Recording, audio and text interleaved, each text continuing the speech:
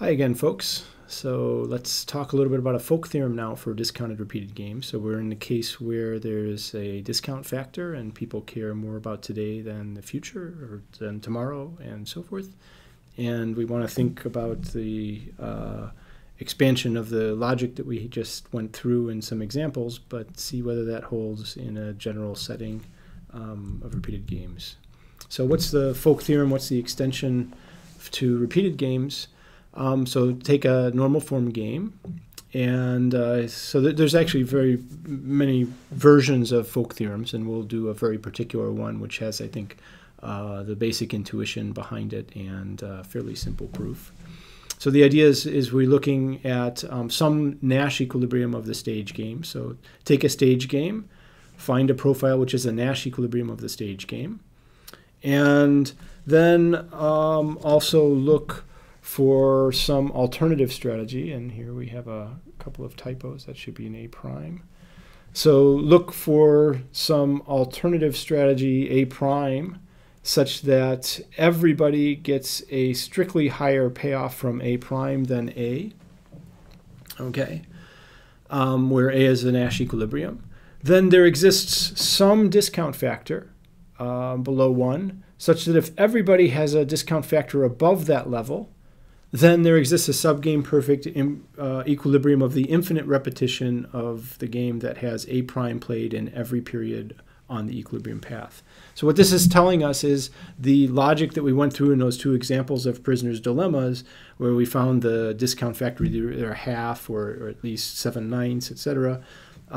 Take any game, find a Nash equilibrium of that, and then find something which is better than that, which you'd like to sustain in an infinitely repeated game. And you can do the same logic that we did in those examples in the general case, where there'll be a high enough discount factor that'll make that sustainable. Okay, and basically the proof of this theorem is very similar to what we went through in those examples.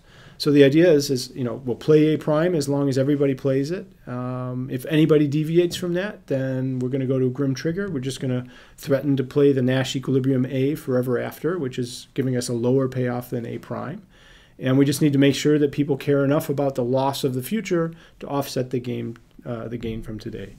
So in terms of the proof, checking that this is a subgame equilibrium for high enough discount factors, what do we have to do? Well, playing A forever, if anyone has ever deviated, is part of a subgame perfect continuation if we ever have a deviation, because it's Nash in every subgame.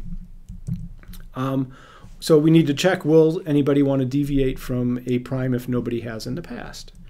And we can bound the gain. So an upper bound on the gain is the maximum over all players and all possible deviations they could have of the best of the gain and payoff that they would get from that. So that gives us a maximum possible gain. The minimum per period loss, so this is the maximum they can gain from today. We'll compare it to the minimum they could lose from tomorrow. So the minimum they could lose is, instead of getting A prime, they're going to go to A. So that's that, and take that the minimum across different players for this. And one question is sort of, why this? The question here is, is really the minimum relative to the Nash equilibrium, or could they gain? So think about this a little bit. Why wouldn't they want to change from the Nash equilibrium in the future, right? So the idea there is they're not going to be able to help themselves by trying to change away from the punishment, because that is a Nash equilibrium. So they're already getting the best possible payoff if the other people follow through with the punishment. So we've got the maximum possible gain, the minimum possible loss. So if I deviate, then given what other players are doing, the maximum possible net gain overall is I'll gain the M today, but I could lose up to M tomorrow in the future. I'll lose at least M in the future, and this should be an I. Then we've got beta I over 1 minus beta I, and so if you go ahead and set this has to be non-negative. Has to be negative in order for players not to want to deviate. So, well, what do we need? We need that M is less than or equal to this. So M over M is less than or equal to beta I over 1 minus beta I, and that gives us a lower bound on beta I. It has to be at least m over m plus m. So that's not a tight lower bound in the sense that we went with fairly loose bounds here. But if everybody has a high enough discount factor, then you can sustain cooperation. So this is just a straightforward generalization of the examples we looked through before. And it's showing us that we can sustain cooperation in an infinitely repeated setting, so provided people have enough patience for the future. Now, there's many bells and whistles on this. One thing to think about, you can sustain fairly complicated play if you'd like. So let's take a look at the game we looked at before. So the prisoner's dilemma, but now we've got this very high payoff from deviating. One thing you can notice is the total of the payoffs here, the players together get 10. If they cooperate, they're only getting 6 in total. So here, actually playing this makes one of the players really well off. So if they played this in perpetuity, they get 3-3. Suppose they try and do the following. They say in odd periods, we'll play CD, right? So in periods 1, 3, 5, and so forth, we'll play cooperate by the first player, defect for the other. So the second player is going to get 10s in those periods. But then we'll play, we'll reverse it in the even periods, right? So now, roughly on average, players are getting 5 each instead of 3 each, right? So what we'll do is we'll alternate, and as long as we're continuing to abide by these rules where we nicely do this, then in the future, as long as everybody does this, we'll continue to do it. If anybody deviates from this, then we'll just go to defect.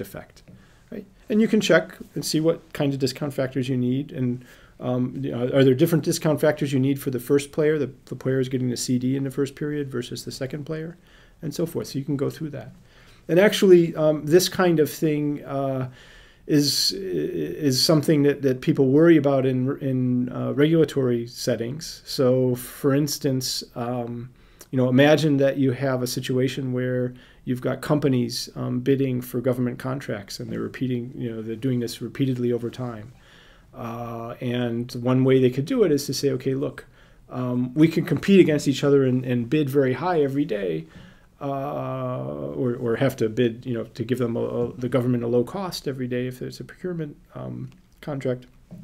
But what they could do alternatively is say, okay, look, I'll let you win the contract today, you let me win it tomorrow, and we'll just alternate. And as long as we keep cooperating, we won't compete with each other, we'll enjoy high payoffs.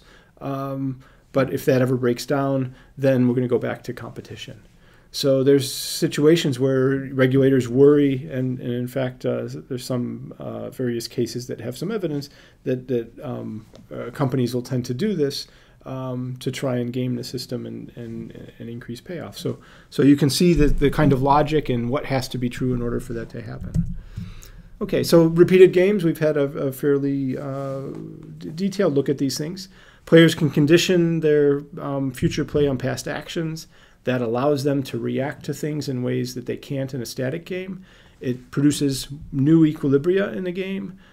Folk theorems, partly referring to the fact that these were known for a long time in kind of folklore and game theory before they were actually written down. There's many equilibria in these things, and they're based on key ingredients.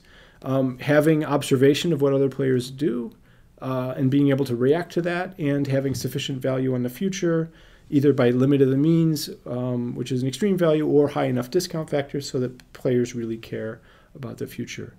Now, repeated games have actually been a fairly active area of research recently. There's a lot of other interesting questions on these. What happens if you don't always see what other players do? You only see sometimes. There's some noise in things. What happens if there's uncertain payoffs over time? Our payoffs are varying. So there's a whole series of issues there. There's also issues about things like renegotiation. So the logic here has been, okay, if anybody ever deviates, then we go to a bad equilibrium forever after. So suppose that happens. somebody deviates, and then we, after about a few periods, we say, well, this is kind of silly. Why are we hurting ourselves? Let's go back to the original agreement. Let's forget about things. Bygones be bygones. So we can do better by just starting all over, right? Okay, well, that's wonderful.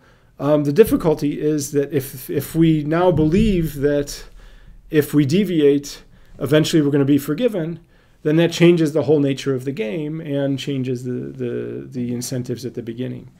And so incorporating that kind of logic is quite complicated and another area of research in these. So repeated games are very interesting. They have lots of applications. There's some interesting logic which comes out of them. Sometimes you can sustain cooperation or better payoffs than you can in the static setting. Sometimes you can't. And we've seen some of the features that affect that.